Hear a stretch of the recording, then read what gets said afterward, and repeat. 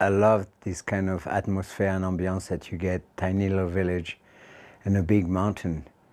And when I heard about Taos, actually, I heard that it was a big mountain with lots of snow. When I was going through the hotel school, for graduation, what you need to do is set up a plan of what you wish to do for your life goal. And then my life goal was somewhat to operate a little hotel pension in the mountains involved with skiing as well. And I drew up the plans and I prepared the whole situation, and the name already was then Saint Bernard, because Saint Bernard is a patron saint of skiers.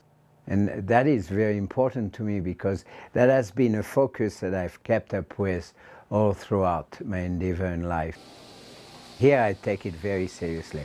I try to have things just right, a blend of color, a blend of taste, and to have kind of a perfection which tends to be rather classic in its preparation, not exclusively French, fairly international, with a very strong, feel of what you get in Mediterranean southern France.